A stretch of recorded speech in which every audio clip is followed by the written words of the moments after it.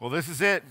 The marble container that held all the marbles representing the Sundays that I would be a lead pastor in the Lord's church, that used to hold 2,000 marbles, is down to the last one. When I take out this last marble, that's it. It's all over. Kind of surreal for me to think about it because, this is, for 40 years or more than 40 years, this is all I've known. In fact, really all my life, this is all I've known because my dad was a lead pastor too. So I kind of been around it my entire life. And so it seems kind of surreal. And, for the last 15 years, I've been pouring my heart out for you in this church. And so for me to voluntarily step back at this point, it's hard to do. I got to tell you, it's hard to do. It goes against everything I am and everything I believe. But deep in my heart of hearts and deep in my soul, my spirit, I know for certain that this is exactly what the Lord wants for me and exactly what the Lord wants for the bridge. And so it feels good. But even though it feels good, that doesn't help in saying goodbye. I mean, how do you sign off after an unbelievable ride together? I thought about this a lot, and I thought, I could use the words of Mahatma Gandhi, who said, "There are no goodbyes for us. Wherever you are, you will always be in my heart." That's true. I could use that this morning. Or I could use what Nicholas Sparks wrote in one of his books, a Message in a Bottle, I believe it's called. He wrote this, his key figure wrote this: "This is not goodbye, my darling. This is a thank you." I thought that's true too. That's a good way to sign up. That's exactly true. I could say that this morning. But that didn't sound right either. And so I went back to the old faithful. I went back to Dr. Zeus. and of course, when all else fails, go to Dr. Zeus. And he said, "Don't cry because it's over. Smile because it happened." Now that's true too. Isn't that true? And I thought all three of those are true, and I could use those this morning, but you know something? Not one of them felt right. They just didn't felt right. So I instead went to Charles Dickens. He wrote my favorite Christmas fiction story, A Christmas Carol. I went to him. Here's what he said about saying goodbye. He said, "The pain of parting is nothing to the joy of meeting again." And that's my parting to you, because even though I am leaving the office of your lead pastor, I'm not leaving you and I'm not leaving the bridge. So the pain of saying goodbye is nothing compared to meeting you again. And so that's what makes me happy and joyful this morning. However, in spite of that, still doesn't make it easy. I still got to find a way to somehow say farewell as lead pastor. And that's a hard thing to do. So how do you do that? To be honest with you, I'm not sure I know how to do that. But here goes. I'm going to begin by saying to you, thank you. I'm going to use Nicholas Sparks there and say thank you to you. Thank you for the past 15 years. Thanks for letting me be your pastor all of these years. Thanks for all of the prayers and the love and the care and the words of encouragement. Thank you for creating here such a wonderful, loving, warm, healthy spiritual place for my 3 daughters to grow up in, meet their husbands, and now have my grandchildren, at least 3 of my 4 grandchildren here in this church. Thank you so much for that. 2 of my daughters got married here. All 3 of my 4 grandchildren got dedicated here. This is a very special place. Thank you to all of those of you who gave so sacrificially to build that kids wing that's going to touch the lives of thousands and thousands of kids in the years to come, including 4 of my own grandchildren. Thank you for that.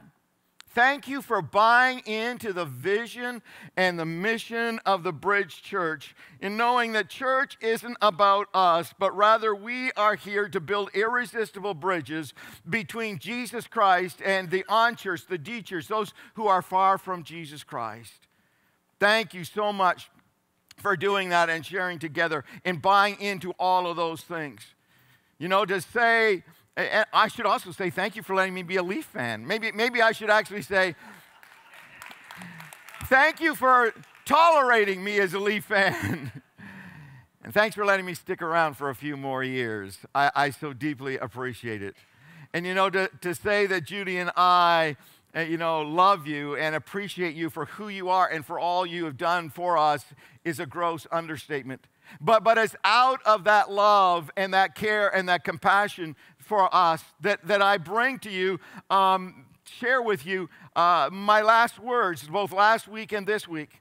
If you were here last week, you will remember that the Lord kind of laid upon my heart that the last two things that I should talk to you about is really the one thing, the only thing that matters. Of all the things I have preached on, all the things I could preach on, the number one thing that I should share is getting right with Jesus and staying right with Jesus. Getting right and staying right. Everything else that I might talk about, or Scott will talk about, will fall under one of these two categories. And last week I started by talking to you about the first half of this, about getting right, by asking you what I said was the most important question that I could ask you. And that question is, are you sure? Are you sure about your relationship with Jesus? Are you sure about going to heaven when you die? And I was literally overwhelmed by the response of those who chose last Sunday to get right, and then all of those who raised their hands to say, I am sure that I'm right with Jesus and on my way to heaven. That's amazing. That's the most important thing. Now this morning, I want to talk about the second half of this, and that's the part about staying right with Jesus. That's so important because, starting right is important. It's really important to start right. But it's even more important to finish right. And so I want to talk to you about finishing right and to share my thoughts with you. I'm using a passage of Scripture that Paul the Apostle, if you're new to the bridge today, he's a historical figure, recognized both by secular historians and Christian historians. And he was a leader of the Christian church in the first century, and he started many churches, and he wrote about half of the New Testament. And he wrote a letter to one of the churches he started. It was the church in Philippi. And he shared with them very important words about what he was challenging them to do and what he was going to do in the future. And it's a very important and a very appropriate passage to share with you because Paul wrote this letter to the church in Philippi near the end of his ministry. And so he was looking to them. He was trying to tell them how to finish right, how to stay right with Jesus Christ. And here's what he challenged them. He said, I don't mean to say that I've already achieved these things or that I've already reached perfection, but I press on to possess that perfection for which Christ Jesus first possessed me. No, dear brothers and sisters, I've not achieved it. I'm not perfect yet, he says, but I focus on this one thing. Forgetting the past and looking forward to what lies ahead, I press on to reach the end of the race and receive the heavenly prize for which God, through Christ Jesus, is calling us. I'm sure you caught it. I made it in yellow. It says twice in 3 verses. He said, I press on. That was his encouragement to them. And this is my words to you in closing, that you would press on in Jesus Christ. Press on for him with all that you've got. In fact, that word press in the original language, it carries the thought of extreme exertion. It is a suggestion of leaning forward, of pressing forward. It's the word picture of a runner in a race. You know that racers don't run, straight with their back straight. They run a little over, and as they get closer to the finish line, they're leaning even further. They want to be the first across the finish line. And that's what Paul is telling us to do. And that's what I'm challenging you to do, is to press on in your faith with Jesus Christ. I don't know if you saw it, but there's a little clip on YouTube about a race that was run, and Texas A&M's athlete, his name is Tucker. And Tucker won the SEC championship for the 400-meter hurdles. And he won that race by pressing on. Not just by leaning a little bit forward. He did more than that. Take a look at this little clip and you'll see what I mean.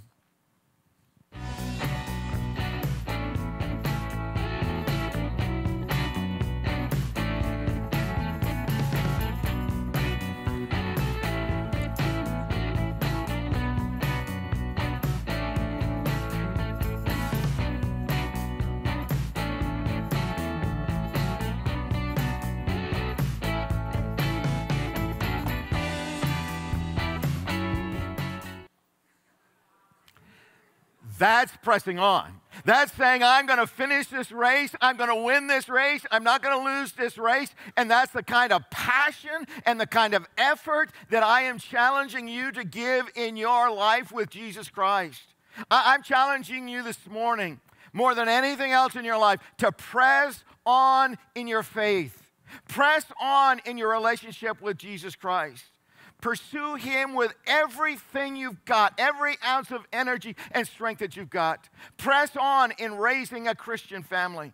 No matter what else you give your kids, and no matter what else you do for your kids, give them Jesus Christ, because He's the one that will make the difference in their life.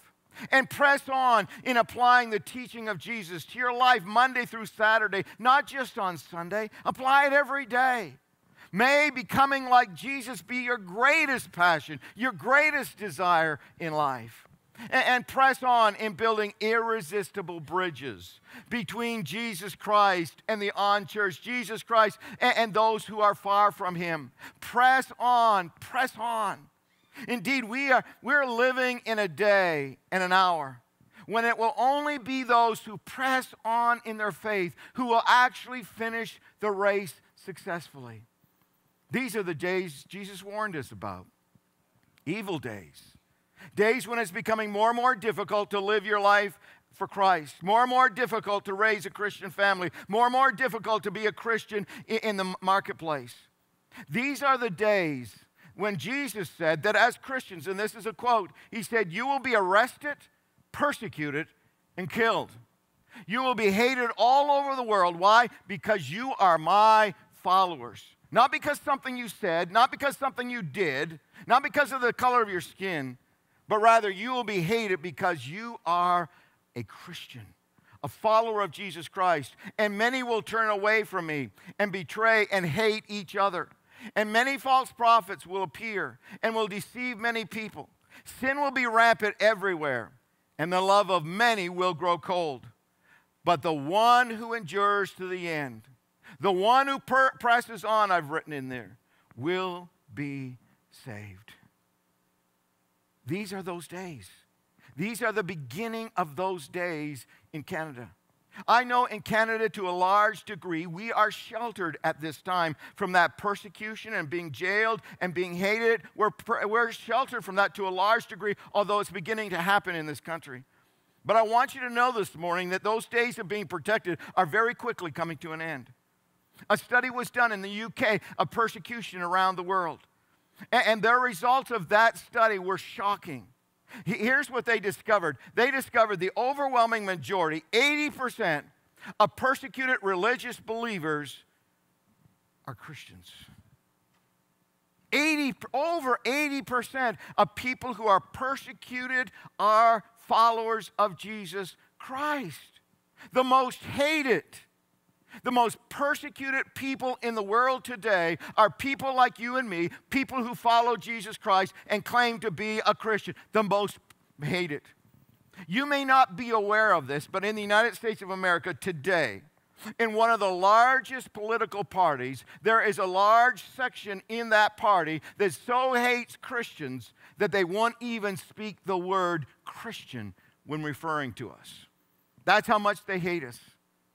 I'm not trying to alarm you as I end, but rather I'm trying to prepare you that these are the days that are becoming more and more difficult to serve Jesus Christ, because the teaching of Jesus, the morals of Jesus, the values of Jesus are offensive. They're offensive to the all-inclusive mindset of Canadians and people around the world today. What Jesus teaches is offensive today to people. And so it's going to require of us greater courage, greater determination than ever before to keep ourselves true to the Lord Jesus Christ and serve Him. It's going to require on our part a fixed determination to press on.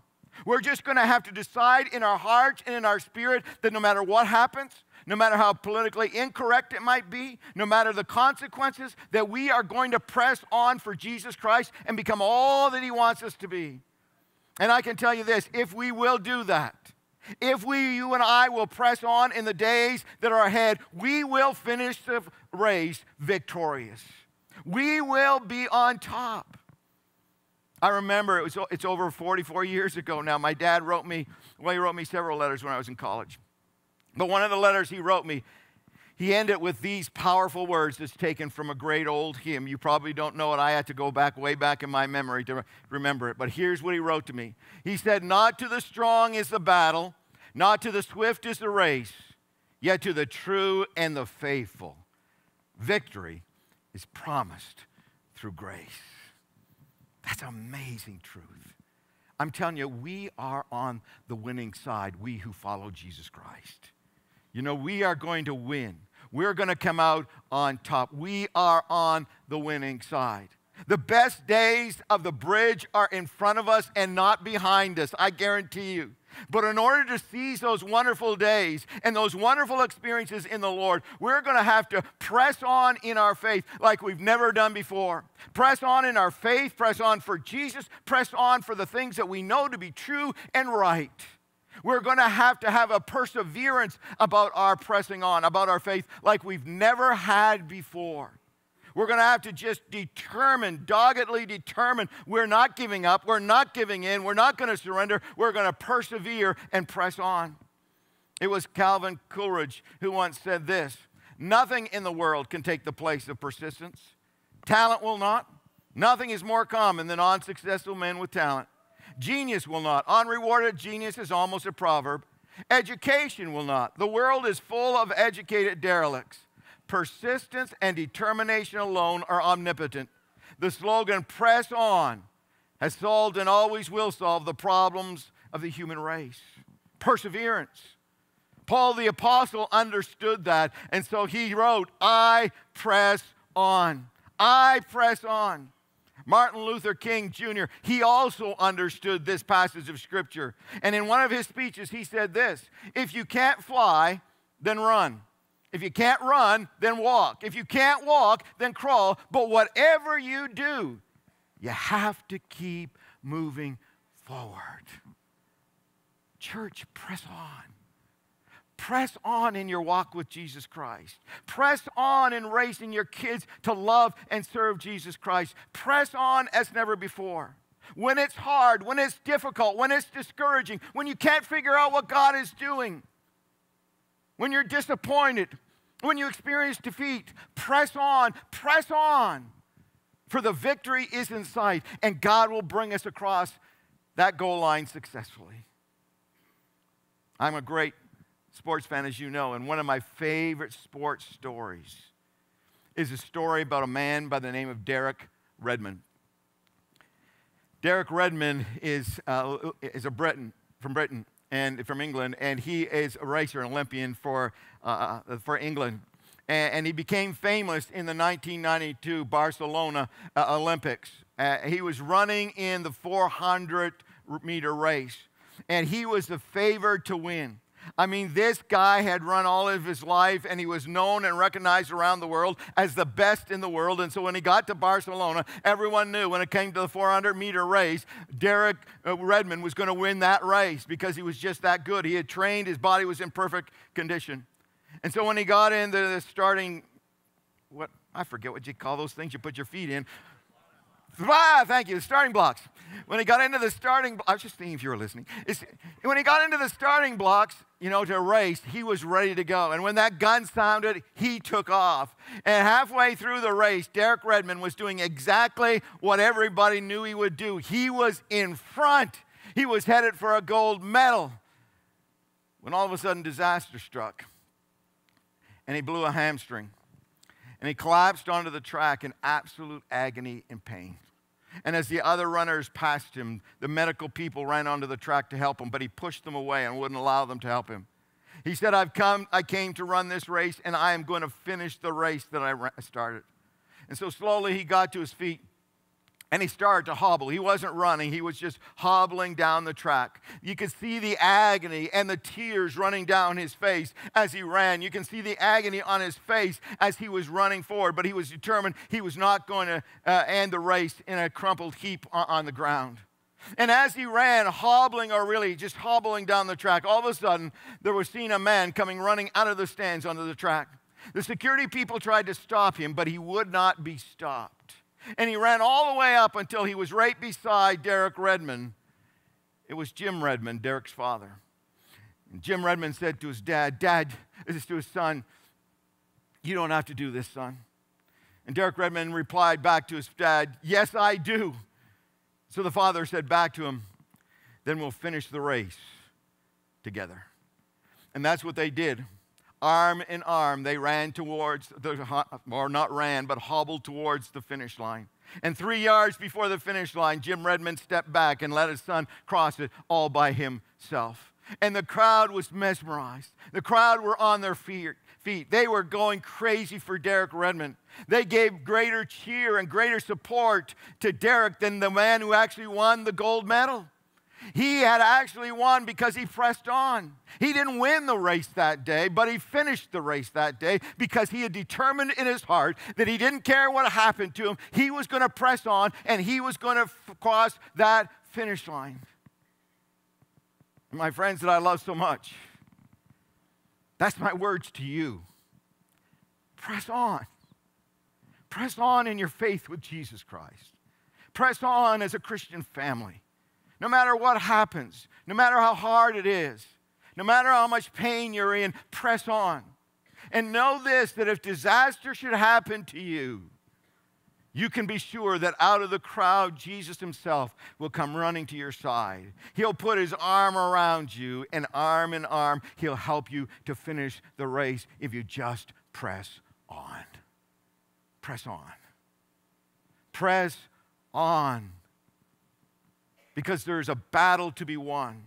There's a race to be finished. And there are more irresistible bridges to be built between Jesus Christ and those who are far from him. So press on. Press on. And it's that last point that brings me to this. Brings me to Pastor Scott and Lisa. They didn't know this was coming. But Scott and Lisa, I'm going to ask you to come and sit down here at the front, because just right there. I can boss you still. Get down here. And Judy, you can come and sit beside them. I want you to sit down front because I want to end my message by speaking specifically and directly to you. You can just sit down. Boy, that was fun. Pay attention. I want to talk to you two because you play a key role in helping these people that you and I love so much to push on and to press on to the finish. Scott, today is a very significant day for you and for me. For the last 15 years, I have tried to pastor this congregation the very best that I know how. I've given every ounce of strength and energy I have for them. I've done my best to be faithful, to preach the whole Word of God, and to keep them focused on the mission that Jesus himself has given to us, to go and build irresistible bridges between himself and the people who are far from him, those who are unchurched and those who are de-churched. The weight of responsibility that is on the shoulders of a pastor of a church this size is great. And for the past 15 years, I've carried that weight. But today, that weight is being transferred from my shoulders onto your shoulders. Nothing that you've done in ministry is anything like what you're about to do. Anything you've carried in as far as responsibilities like the responsibility that you're going to carry. Because in just a few moments, the full weight of the responsibility that the Lord himself and these people have called you to carry is going to come and rest upon your shoulders. But before that happens, I'd like to share just a few words in front of them with you that I think are important. The first thing I want to share with you this morning is never, ever doubt that you can do this with the Lord's help. I know you already doubt, but I'm telling you, stop doubting. Never, ever, ever doubt that you can do this with the Lord's help, because everything that has been in your life up to this point has prepared you for this moment through the Lord Jesus Christ. On your own, you will certainly fail, and you'll never be able to carry this responsibility or to lead these wonderful people. But with the Lord's help, and with the care and the prayers of Lisa and your family and your friends in this church, I'm telling you, you can do this. You are well able to do this because, as Paul said, I can do all things through Christ who gives me the strength. He can give you the strength that you need to carry that responsibility and to lead this congregation well. Of that, I have no doubt. Scott, it's your turn It really is your turn. Paul the Apostle, I love his teaching, and he writes to Timothy. And as I mentioned, Timothy is a younger pastor, and he's mentored Timothy. And he basically says to Timothy, there comes a point in history of every person when you have to take the spiritual leadership, the responsibility of spiritual leadership and the gospel of Jesus Christ and pass it from your generation on to the next generation, just like a racer in a relay race takes a baton and passes it on to the next person. In his own words, here's what he said. You have heard me teach things that have been confirmed by many reliable witnesses. Now teach these truths to other trustworthy people who will be able to pass them on to others. I really feel this morning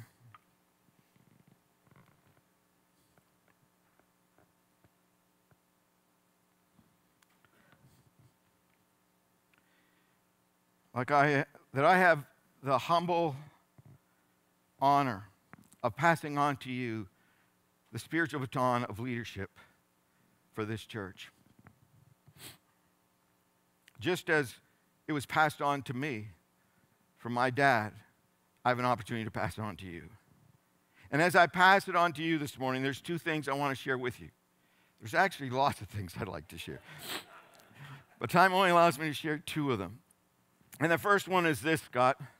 Guard your heart. No matter what else you do, guard your heart. It was Solomon, the wisest man who ever lived, who first penned those words. He wrote this in the book of Proverbs, a book of wisdom. He said, guard your heart above all else, for it determines the course of your life.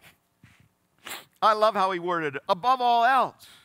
Above everything else you could do, everything else you might think of doing, guard your heart. Because it's not your talent, it's not your wisdom, it's not your skills, it's not your creativity that will set the course of your life and the course of this church. It will be your heart. Because it's from your heart that everything flows. So do everything in your power to keep your heart pure and keep it pliable in the Lord's hands. Keep it filled with love for Him and love for people. Carve out time every single day of your life to be alone with Jesus, just you and Him, not in ministry, just you and Him, so that He might work on your heart. He might shape it and develop it and build it and feed it. The temptation for you, as it is for all of us, but especially you in leadership, the temptation is the exact opposite. The temptation for you will be to try to allow other things, the other responsibilities, the other important crises that come across your desk to crowd that time out of your schedule. But don't do it. Fight that temptation with everything that you've got for the health of your life, your marriage, your family, this church, and the on-church. Depends upon you having a pure heart that is pliable in the Lord's hands. So guard your heart against jealousy and envy and pride and greed and selfishness and the desire for power. Keep your heart pliable in the Lord's hands. Let Him shape and mold it every single day.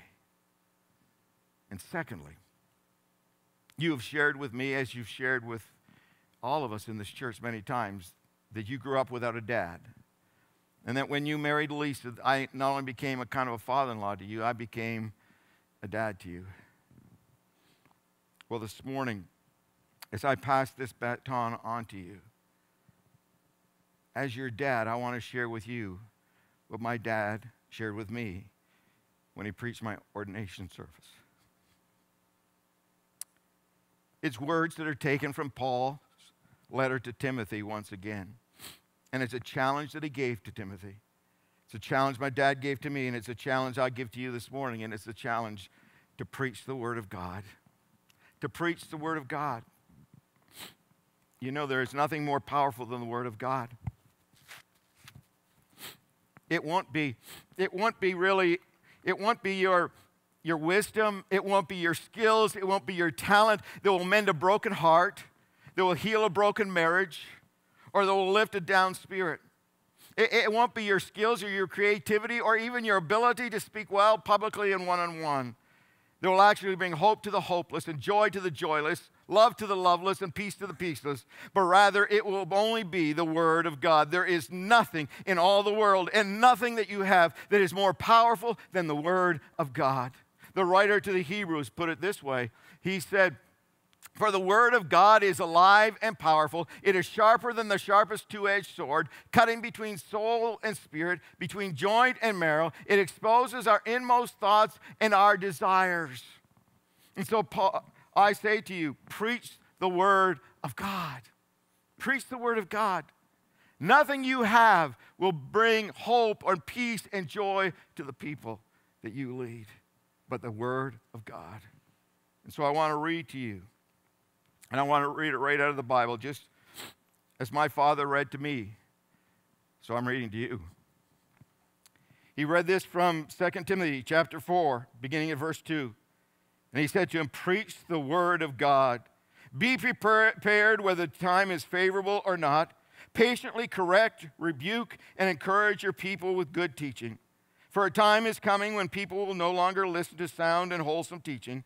They will follow their own desires and will look for teachers who will tell them whatever their itching ears want to hear. They will reject the truth and chase their myths. But you, Scott, you should keep a clear mind in every situation. Don't be afraid of suffering for the Lord. Work at telling others the good news and fully carry out the ministry God has given to you." Preach the word of God. Guard your heart and preach the word. Guard your heart and preach the word. If you will do those two things as you take this baton, God will bless you and bless your marriage and bless your family, and He'll bless us as a people as we follow under your leadership. If you'll just guard your heart and preach the word of God. So I'm going to ask Scott and Lisa and Judy if you'd come up here for just a moment. Would you come up?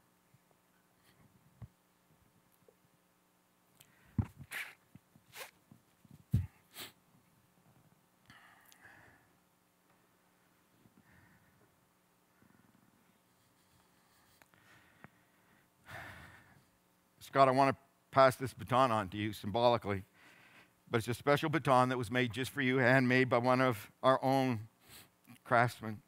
On one side of it, it says, "Preach the word," 2 Timothy 4:2. And on the other side, it says, "Reverend Scott Landry, June 30th, 2019. Scott, it is an honor for me to pass this baton to you, as my father passed it to me, that you as now take leadership of the bridge and lead these people. And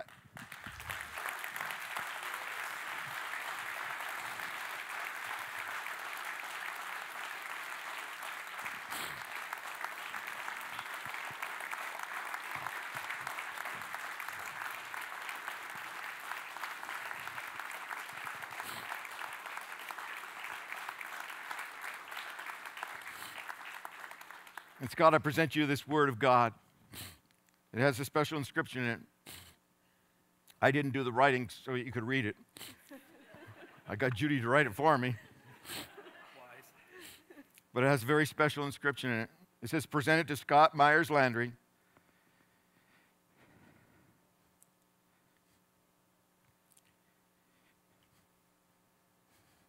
by your father and grandfather Summers, on the occasion of becoming lead pastor of the bridge."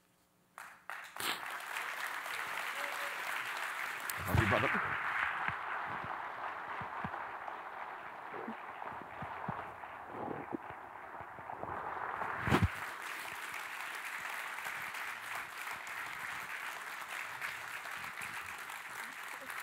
I just want to pray for them. Would you join me in praying? And then I'm going to turn the rest over to him. Father in heaven, I thank you so much for this church, for these people. They are the best of the best, and we love them so much, both Scott and I and Judy and Lisa. We love them with all of our hearts, and we are so honored and so privileged to be able to lead them. And so, Father, today, as I pass this baton of leadership on to Scott, I pass it with great confidence, knowing that you have prepared him and you have called him and you have confirmed that call through these people to lead this church.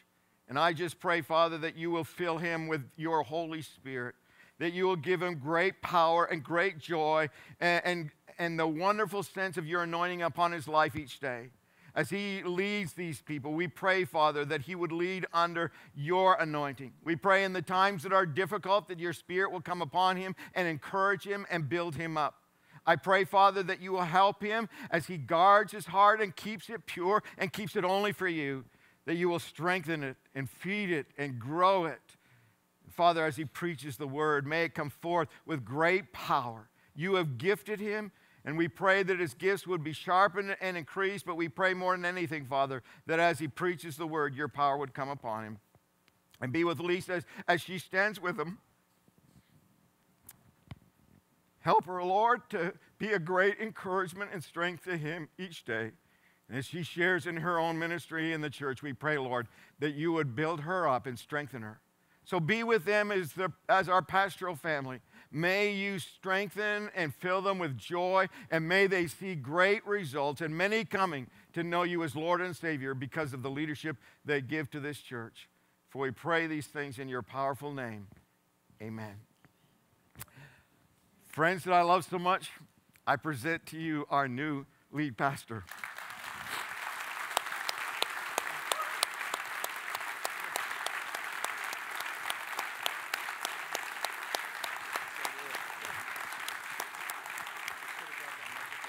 Now, one last thing I want to say just before I turn it over to him. I get to stay on and work with him. I'm going to help him a little bit. I'm going to go away for the summer so that he can just get him by himself for a little while. And so you won't see me until September, except for kids camp. I can't miss kids camp. That's one condition always in there.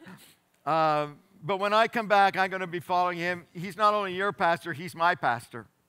He's my spiritual leader now. And you know, everybody's a little bit different. And although our vision is the same, our desires are the same, we have difference. He wears skinny jeans. I obviously don't. I'm doing my best to join him in being bald, but I'm not there yet. But everybody does something different. And so somewhere along the line, you know, he's going to do something new and different than what I do. And some of you are going to come up to me and you're going to say, hey, what do you think about that thing that Scott's doing? Well, I just want to save you the trouble of trying to find me and ask me that question, because I can tell you what my answer is going to be right now. My answer is going to be, I think it's marvelous. I think it's wonderful. I'm 100% behind him. Doesn't matter what the question is. That's always going to be my answer. So, you know, I'm just wholly behind him. I believe that a church needs to support him, and I believe that former pastors need to support the pastors. And I'm behind him 100%. I turn it over to you.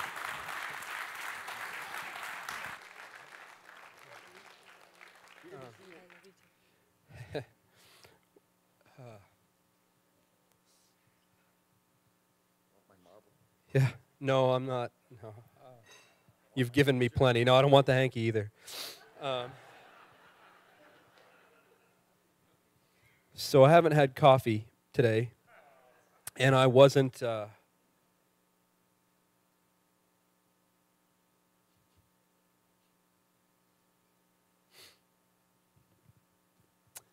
matter who you are, no matter where you've been, no matter what you've been through, your Father in heaven is faithful, and he is good. And there is nothing that you could do that could derail the plans that he has for your life.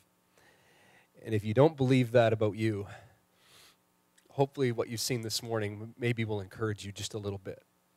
Because there was a time in my life where a day like this was not even a dream, and it was more than a miracle. But because of our Heavenly Father, it's a reality today. And I give him praise and thanks and glory. I am so thankful to be a part of a church that understands grace and mercy and redemption and reconciliation, and that they're more than words. They're more than words. They can be the definition of a community. And to be a part of that with you, and to be given this opportunity to stand on the shoulders of giants.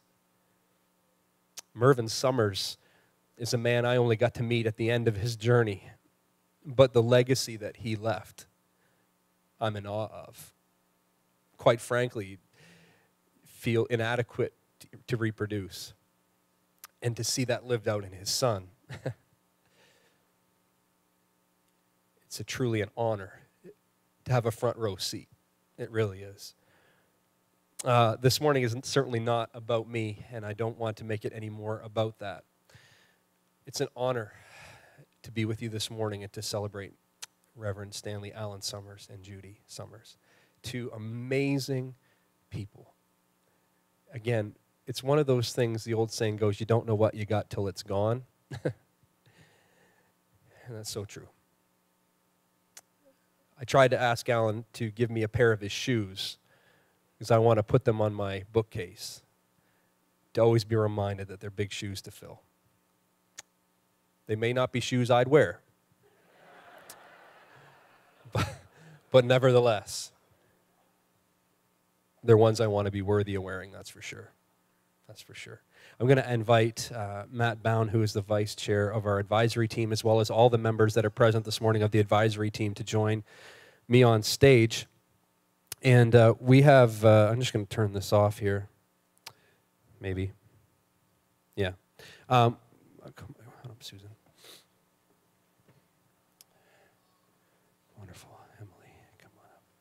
And Corey, I'll take your hand too. And I'm going to invite Matt to come on up front.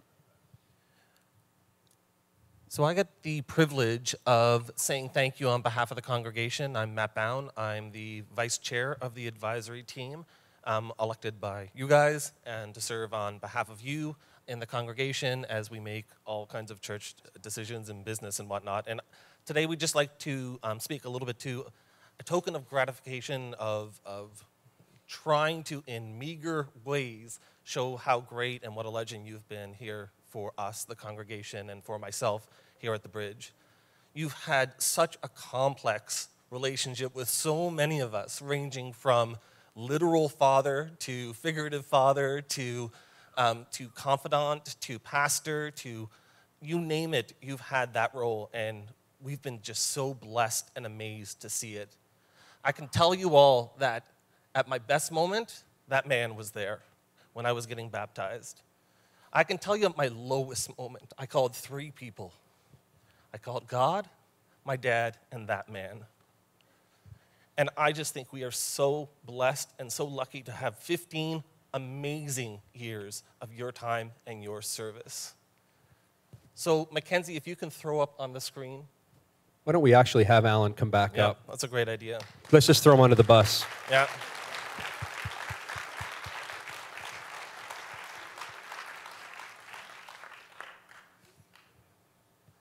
So on behalf of the congregation, we've thrown together a few pennies, and if Mackenzie, you can put it on the screen. We've gotten a picture or painting commissioned on behalf of you and your time, and by the artist Mitchell Webster. So you will get to see that in a couple of months, Scott. It is. It's a picture of his favorite place. Your favorite place. Oh, is that right?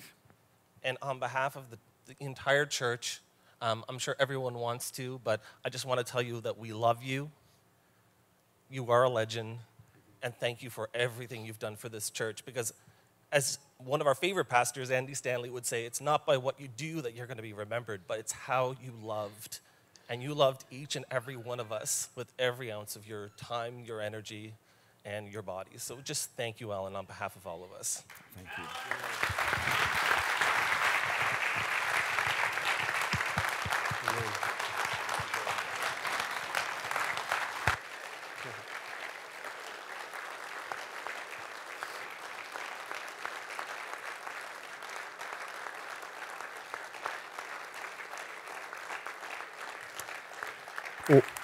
One of the thanks, Matt. So the painting is you're going to be up and down a few more times. So just it's good, right?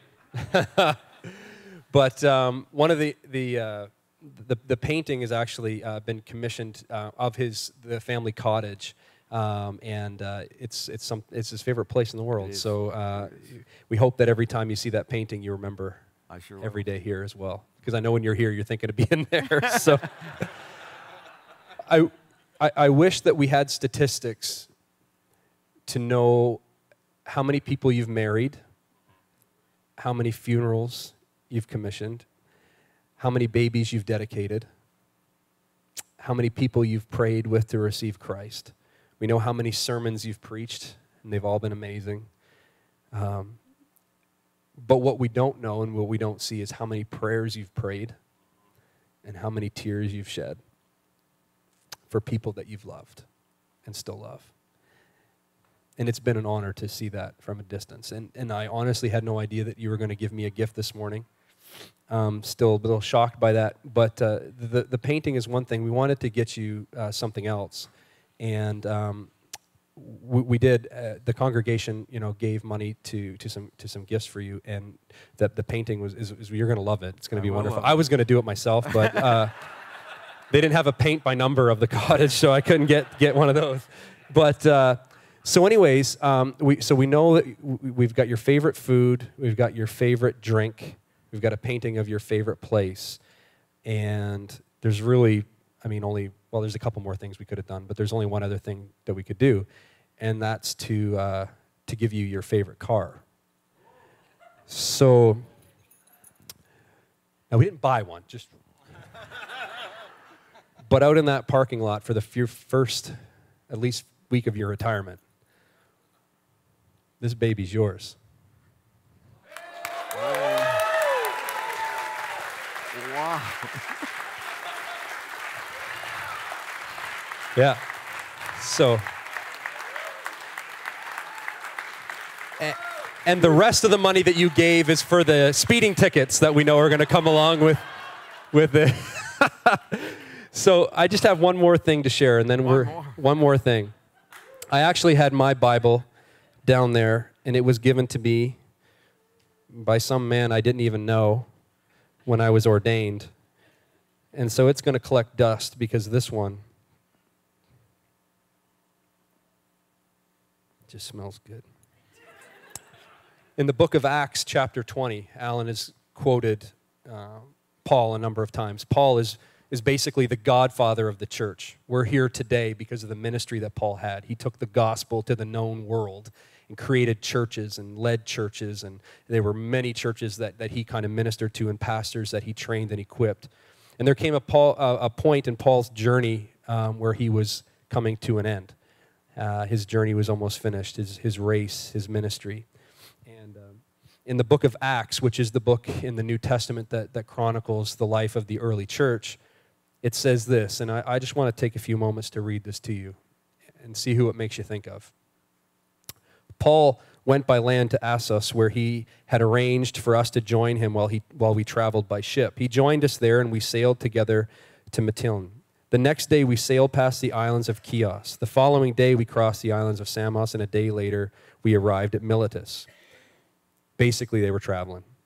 Paul had decided to sail on past Ephesus, for he didn't want to spend any more time in the province of Asia. He was hurrying to get to Jerusalem, if possible, in time for the festival of Pentecost. But when we landed at Miletus, he sent a message to the elders of the church at Ephesus, which is a church that he ministered, asking them to come to meet him. When they arrived, he declared, "You know that from the day I set foot in the province of Asia until now, I have done the Lord's work humbly and with many tears. I have endured the trials that come to me from the plots of the Jews. I never shrank back from telling you what you needed to hear. I preached the word, either publicly or in your homes. I have had one message for Jews and Greeks alike, the necessity of repenting from sin and turning to God and of having faith in our Lord Jesus Christ. And now I am bound by the Spirit to go to Jerusalem. I don't know what awaits me, except that the Holy Spirit tells me in city after city that jail and suffering lie ahead. But my life is worth nothing. My life is worth nothing to me unless I use it for finishing the work assigned by me by the Lord Jesus, the work of telling others the good news about the wonderful grace of God. And now I know that none of you whom I have preached the kingdom will ever see me again. I declare today that I have been faithful. If anyone suffers eternal death, it's not my fault, for I didn't shrink from declaring all that God wants you to know."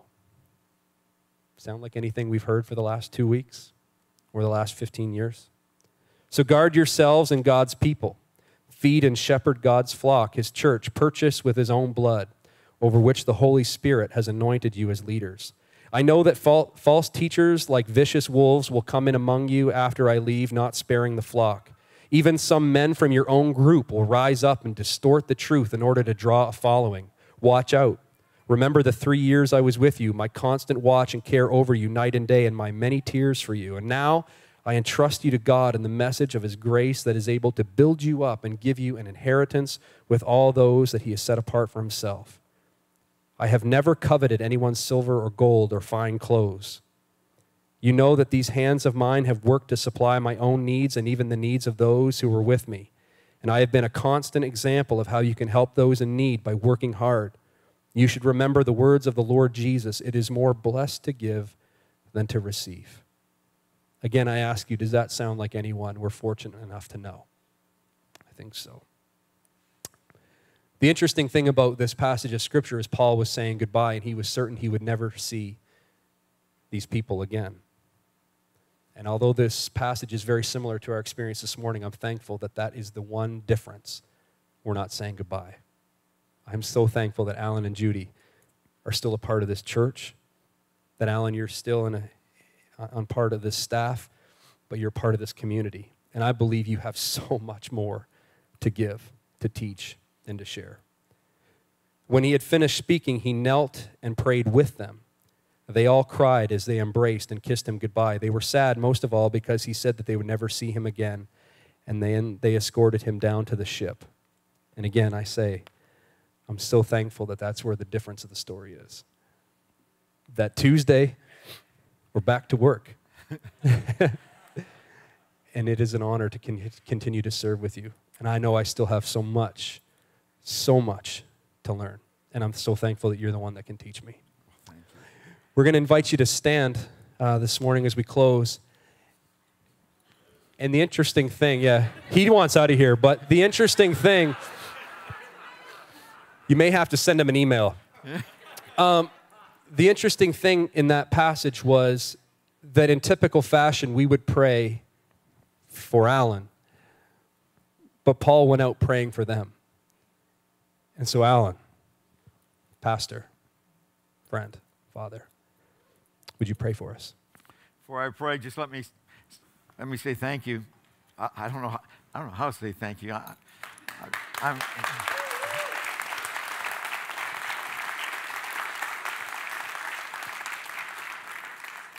Judy, you're not going to see me for the next week. Just send my meals to the car. I'm not sleeping or eating. I'm just staying in that car. Thank you so much. I don't know what to say. Thank you so much. Thank you so much. It's been such a privilege to be your pastor. I'm so honored. If y'all want to ride, come on and see me. I'll take anywhere, anyone, anytime, any place. But thank you so much. You mean so much to Judy and I, and we love you so much. Thank you for this. I'll enjoy this week like you have no idea. And I'll enjoy that picture of the cottage. I love the cottage so much. So thank you so much. Let me pray for you.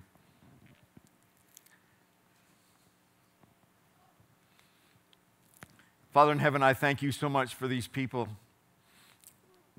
They're not just people, they're my family, and I thank you for what a wonderful family they are.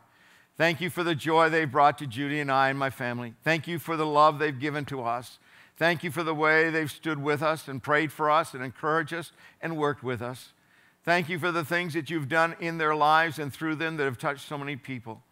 And now, Father, as I surrender the leadership to Scott, I just pray that your blessing would come upon them in a wonderful way. May they be filled with your joy and your peace. May they be strengthened to press on every single day. And Father, there'll be those days when the enemy attacks, and there'll be those days when it will seem like you are far from them, when in reality you're so close to them. And in those days, we pray especially that your Spirit will come upon them and empower them and strengthen them.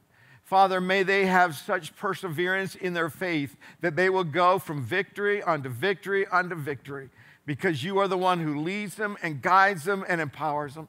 Father, bless their homes, their families, in all that they do, and bless this church. May we see more and more bridges built, that more and more people might come to know you in a personal way. So, Father, I commit my family to you and leave them in your care under Scott's leadership as you look after them through him. For I pray these things in your wonderful name. Amen and amen. Thank you so much. One more time. Man, blew me away.